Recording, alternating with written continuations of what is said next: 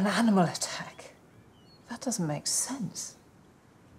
We're still trying to establish exactly what happened, but I'm afraid there's not much doubt that your husband was murdered.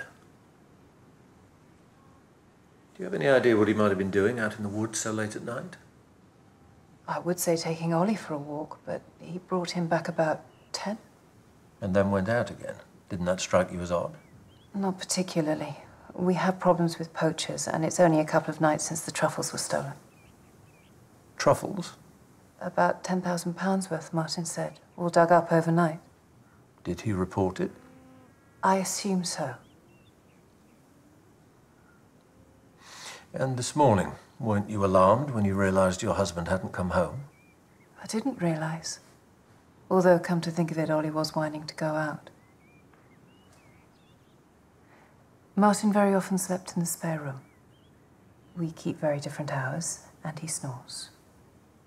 He used to snore. Had Mr. Strickland fallen out with anyone lately? Probably. He usually had. There was something going on with the restaurant people, I believe. Which restaurant would that be? Wyvern House used to be the family home once upon a time. We still own the freehold. What was the dispute about? I really don't know. Do you have any children, Mrs. Strickland? No. Martin does have a daughter from his first marriage. She works at Wyvern House, as it happens. I suppose I really ought to call the poor girl.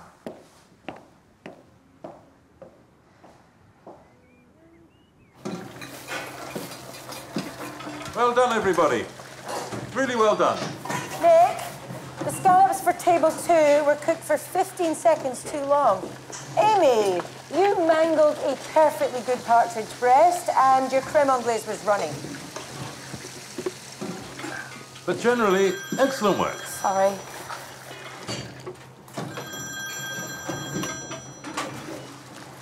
Camilla, what do you want? What? Now let me know when you trace the number. Thanks. What's up, Charlie boy? Martin Strickland's last phone call was to an agricultural supplies company. So, he's a farmer. The call was placed at 11:13 at night.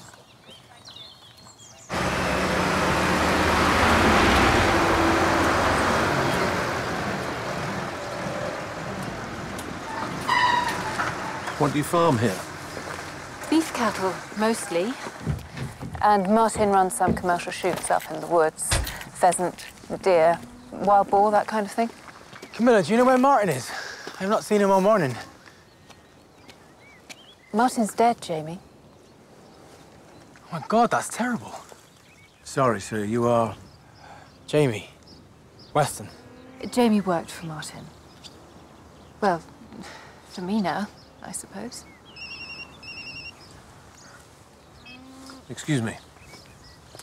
Nelson? Sir, Strickland's phone lists his last call as an agricultural supplies company. But it turns out the number actually belongs to an Angela Linklater, landlady of the village pub. Make mine a half. Sir?